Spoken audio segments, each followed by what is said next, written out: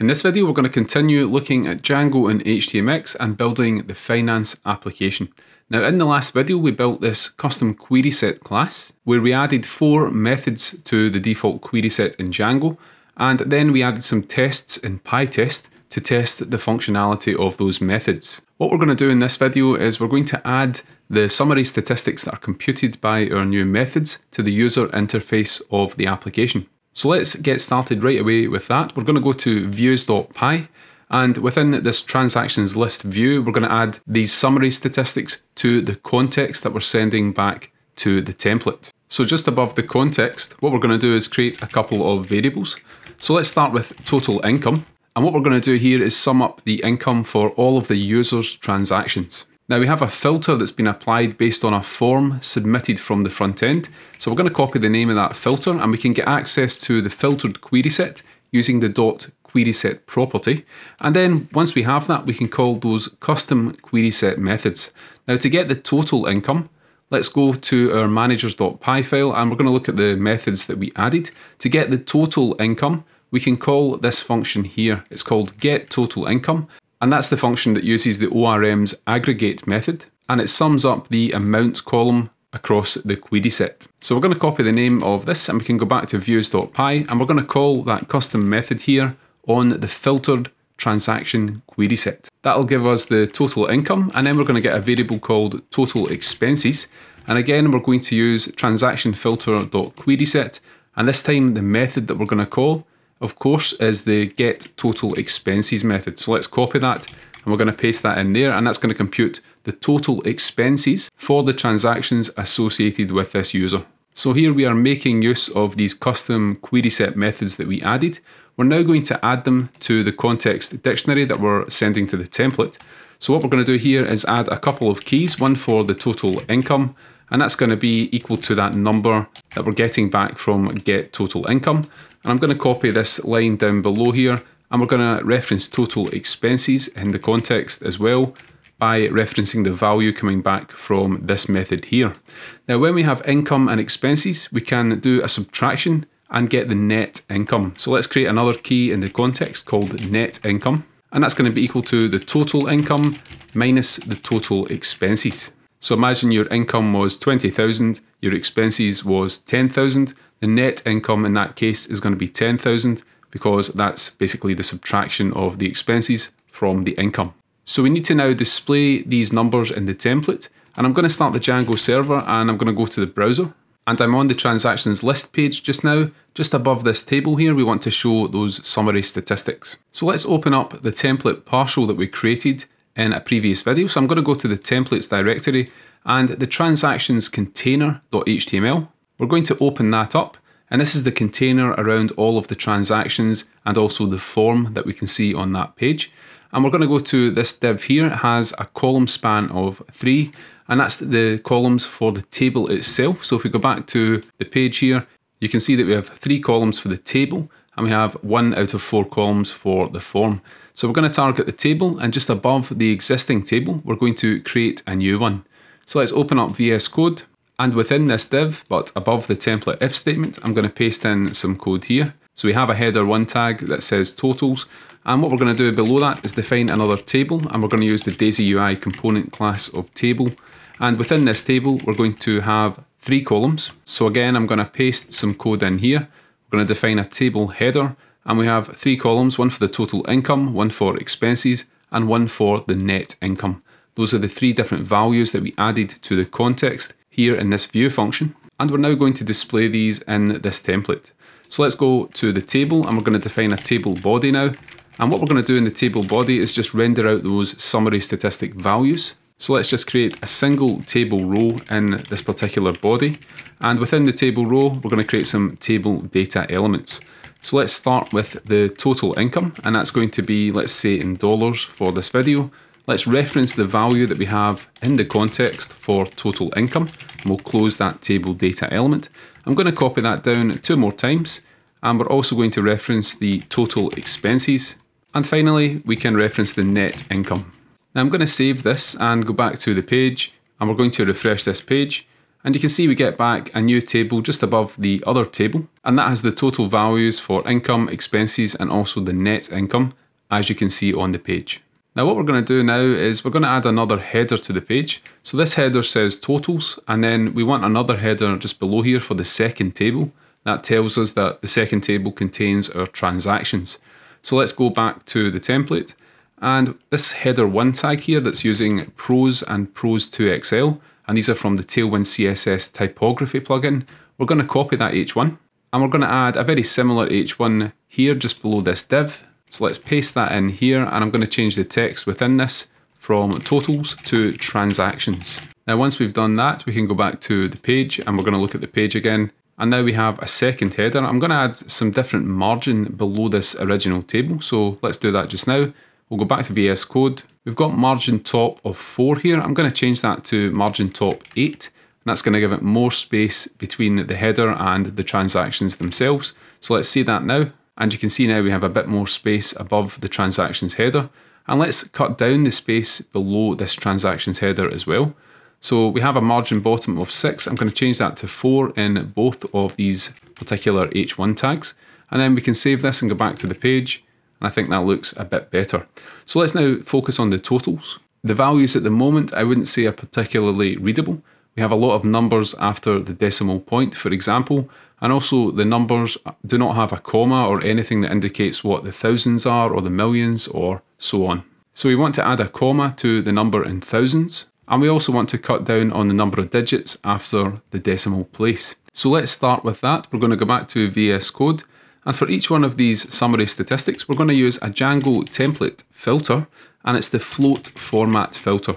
So what does the float format filter do? Let's go to the Django documentation, and I'll leave a link to this below the video, but when it's used without an argument, it will round a floating point number to 1 decimal place, but it's only going to do that if there's a decimal part to be displayed. As you can see below, it takes this number here, and when we call float format, it rounds it to a single decimal place. Now, if you pass an integer argument to the float format filter, it's going to round the number to that many decimal places. So if we specify float format with an argument of 3, it's going to round the value to 3 decimal places. What we're going to do is pass a value of 2 into this. So let's use that here, and that's because we're working with money data, and typically we want to round that to 2 decimal places. I'm going to copy this filter, and we're going to use it in both the other summary statistics as well. So that's quite useful to know about in Django. If you have these floating point numbers and you want to display it nicely on the page, if we save this and go back to our page, we're now going to see that these are rounded to 2 decimal places. And that's more readable. We don't have lots of numbers appearing on the line. And we're going to do one more thing. We're going to add a comma to the number so that we can clearly see how many thousands there are in this particular number. So I'm going to load a page in the Django documentation. And it's this page here on the Django.contrib.humanize package. And these are a set of template filters useful for adding a human touch to data. Now to activate these filters, we need to add Django.contrib.humanize to installed apps. What we're going to do is go to our settings.py file within this project. And we're going to go down to installed apps. And we're going to add humanize just below the static files installed app. And then we can save installed apps and go back to our template. Now, in order to use a particular template filter from the Humanize framework, we need to load the Humanize template filters at the top. So let's use load Humanize in order to do that. And then that's going to give us access to the template filters in the Humanize framework. Now, what filters does this give us? Here's one, it's called AP number. And that's going to turn numbers such as 1 into their associated press style, such as 1, 2, and so on. And the one that we're going to use is this one, it's called intcomma. And this is going to convert an integer or a float to a string containing commas every 3 digits. So as an example, the number 4,500 is going to have that comma inserted, and that's much more readable for humans who can immediately see what the number is. And it's particularly useful for large numbers such as this one here. At first glance, you might not know what that number is, but after adding the commas, you can immediately see it's 4,500,000. So we're going to use intcomma. Let's go back to the template now. And we're going to go back down to these statistics, and after the float format filter, we're going to add intcomma. And I'm going to paste that below to the other 2 summary statistics as well. And we're going to save this, and let's go back to the page. and we're going to test this out. So if I refresh this page, you can now see that we have nicely formatted numbers here with the comma and with 2 decimal places, and that clearly shows this monetary data. So we have a total income of 15,515, and we can see the total expenses is 12,958. So the net income is the subtraction of the expenses from the income, and that's 2,556. Now in the last video, we added some tests for our query set functionality. If we look at test models.py, we were testing these custom methods that we added to the query set. I'm going to create a new file in the tests directory, and that's going to be called testviews.py. Now what we're going to do here is we're going to check that these numbers for total income, total expenses and net income, we're going to check that these all appear in the context when we hit this particular URL and view combination in Django. So what we're going to do to start with is create a new fixture in pytest. So let's go to conftest.py. Now beforehand we created this transactions fixture. We're going to create another one now, and that's going to be called user transactions. So let's decorate that with pytest.fixture, and we're going to call the name of the function user_transactions. Now the idea here is that we want to create the same number of fixtures, 20, but we want to tie every single one of them to the same user. That's the key part. We want every one of these transactions to be tied to the same user. Now if we look at the fixture that we have above here called transactions, that's going to take the transaction factory and it's going to create 20 of those. Let's look at factories.py, and we can see that the transaction factory contains the user property, and that's set to a subfactory, and that's going to create a user for each transaction. So that means when we create 20 transactions in the method that we had before, every single one of those is going to be tied to a different user that's going to be created at runtime and attached to each transaction. So in order to tie all 20 transactions to the same user, what we're going to do is we're going to create that user beforehand, and we're going to instantiate the user factory in order to do that. And we need to import that from factories.py at the top here. So we've created a user, and then what we're going to do is we're going to copy this return statement, and I'm going to paste that in here. But as well as creating a batch of 20, what we're going to do is we're going to attach all of them to the same user by overriding the default setting and passing the user in. So that's going to create 20 transactions in the database, and all of them are going to be associated with the same user. Let's now go to testviews.py, and at the top I'm going to import pytest. And what we're going to do here is create some functions, or rather we're going to create a single function, and the code in this function is going to check that the totals are in the context for each of those summary statistics. So what we're going to do is we're going to create a function called test total values appear on list page. And we're going to inject that fixture that we just created called user transactions into this test function. And we're also going to inject the client fixture from pytest Django. So pytest Django gives you access to the Django test client, and that allows you to send requests and test URLs and different functionality in your application. So let's now do that. But before we do, we're going to go to testmodels.py, and I'm going to copy this pytest mark, and it's the Django DB mark. We're going to decorate this function with that, and that's going to tell pytest that this function is allowed to access the database. We need that because we're going to create objects in the database using this fixture. So what we're going to do is we're going to send a request that's going to hit this view here, and this view has the login required decorator. So when we send a request, the user that's sending that request is going to need to be logged in. So let's start by getting the user. We're going to look at the user transactions, and remember that's a list of transactions. And each one of those is going to have a user property. So let's look at the very first transaction, and we're going to get the user from that. And remember, all of these transactions will have the same user. And then we're going to use the test client, which has a function called force login. And we can pass a user into that, and that's going to authenticate the user with this test client. Once we've done that, we're going to create a couple of values here to sum up the income from the transactions, as well as the expenses. So let's create a variable called income total, and that's going to be equal to calling the sum function. And we're going to iterate over each t in the user transactions, and we're going to get the amount for that transaction. So t.amount for t in user transactions. And remember, user transactions, these are coming from the fixture that we created. And then what we're going to do here is add an if statement to this, and we're going to check that t.type is equal to income. And that's because we only want to sum up these transactions to get the total for the income. And I'm going to copy this statement to the line below, and we're going to create a variable called expense total. And this time we're going to change the if statement and only get back expenses, and again we're going to sum up the amount for all of those transactions. And finally we can create a variable called net here, and that's going to be equal to income total minus expense total. And now we can use the client, and we're going to send a request to the URL that's associated with this view here in Django. And let's go to urls.py, and it's this particular URL path here. We're going to copy the name of that, and we're going to reference that in the test. At the top here, I'm going to import from Django.urls, the reverse function in Django. And we're going to pass the name of that particular URL into the reverse function. So let's start by calling client.get. We're going to send a GET request using the Django pytest client. And we're going to reverse that transactions list URL. And that's going to get back the particular URL for that page. And then we can get a response by calling client.get. So we have a response, and then we can inspect some of the properties of that response. And that's what we're going to do now to make sure that the values for income, expenses, and net income match the expected values that we have here in the test function. So I'm going to create these assertions just below. We're going to assert that response.context, and then we're going to index into the context and get the total income. Let's check that that is equal to the income total that we pulled out on line 9 above.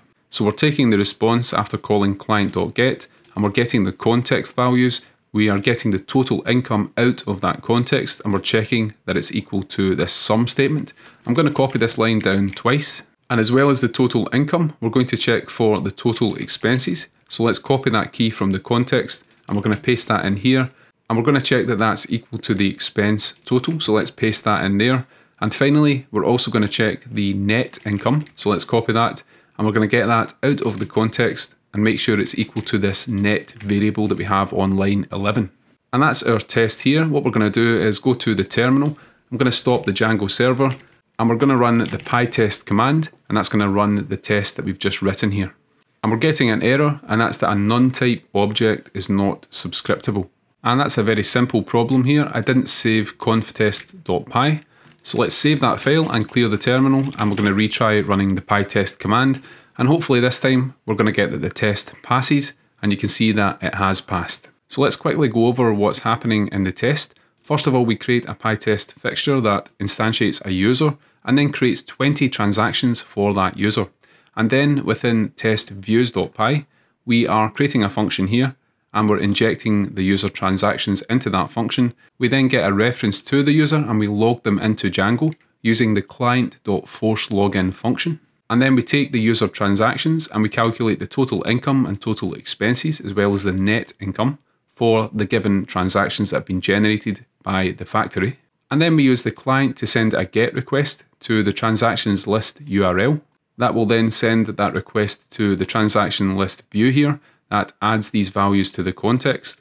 And then what we're doing in the test function is we're checking the response context to ensure that the values that we expect are in that context and that they're equal to the expected numbers. And this test gives us confidence that the summary statistics will always be on the page. So if you go about refactoring the application and somehow you lose these particular values, they're no longer being added to the page, this test is going to capture that. And this test will also check to make sure that the values are as expected for a user's transactions. So that's all for this video. We've taken the aggregated values for total income and total expenses from that custom query set object, and we're now displaying them on the template. We're displaying them on the page. And if we start the server and go back, we can see these numbers appearing here. And we also use some template filters in Django. Namely, we use the float format filter, and that will round to a given number of decimal places. And we also use the intcomma filter from the humanize package to display these numbers in a human readable manner. And finally, we added a pytest function that's going to test that these values are in the context and that they are equal to the expected values across a range of transactions. So in the next video, what we're going to do is we're going to look at the form on the right hand side here, and we're going to add some additional filters. So we're going to allow users to filter the transactions by category, which is a foreign key, remember, and we're also going to allow them to filter between a start and an end date. And the submission of that form is again going to be done with HTMX. And what we should notice, and this is something I actually haven't done in this video, When we submit this, we expect the values at the top to update. So for example, if I filter the transactions to only income, when we click that button, you can see that the resulting transactions have been filtered down. So our total income remains the same. Our expenses have went to 0 though, and that makes sense because when we filter to only income, we're not going to have any expenses in the database. So these filters continue to work with HTMX even with these summary statistics that we're adding to the page. And that's because the template partial that's being returned when HTMX sends a request when that form is submitted, that partial already contains these values. And that means that they're going to update dynamically when we submit the form. So thanks again for watching. Give the video a thumbs up if you're enjoying this content, and consider buying the channel a coffee, would be greatly appreciated. We'll see you in the next video.